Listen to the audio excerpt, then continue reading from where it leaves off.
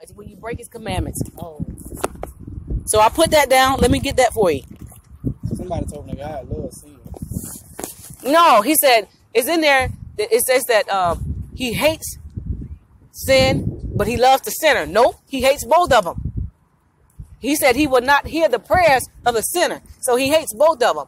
Well, they saying, yeah, he hates when you sin, but he loves the sinner. No, he doesn't. Why? Because sin is a transgression of the law. You break it. Thou shalt not kill. Thou shalt not steal.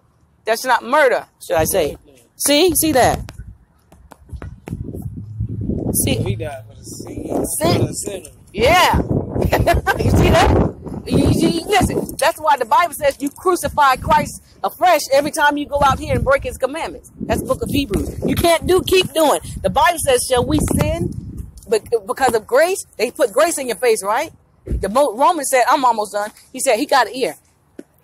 The Bible says the Most High forbid. So you can't keep doing what you're doing, breaking the commandments just because he died on the cross. He sent his son to die on the cross. You can't do that. That's not what he died for. You understand that? That means people, you do now, good. You can't go out there and say, oh, I'm going to go murder this person, and tomorrow tonight I'm going to get on my knees and ask forgiveness in Christ's name. Ain't gonna listen to that. He ain't going to hear it. He may send somebody to take you out the same night.